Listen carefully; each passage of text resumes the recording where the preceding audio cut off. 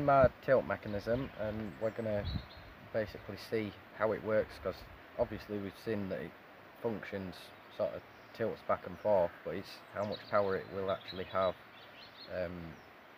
working out with the angles, whether on full tilt it'll sort of dig in and pull back, or whether it'll be gutless and we need to rethink his ideas.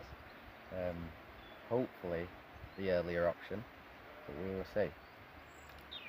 So these are a spare set of rams that we had, and they were ideally for the job, they were a little bit short, so it was trying to work out how far back to put them, far enough back that it could have enough crowd back to sort of scoop up, but also when the bale spike goes on, we wanted it to have full sort of tilt down, so you could go into the top of the bale or drop it off and lift out.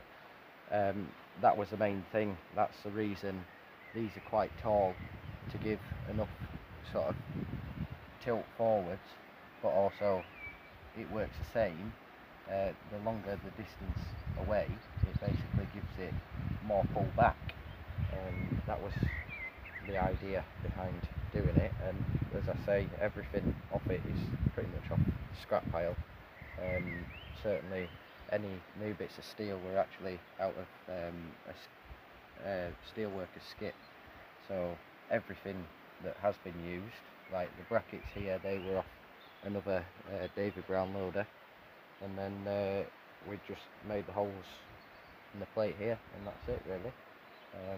And then piping, that's the only thing that's been used to make up, but half of them are what was laying about anyway. So yeah.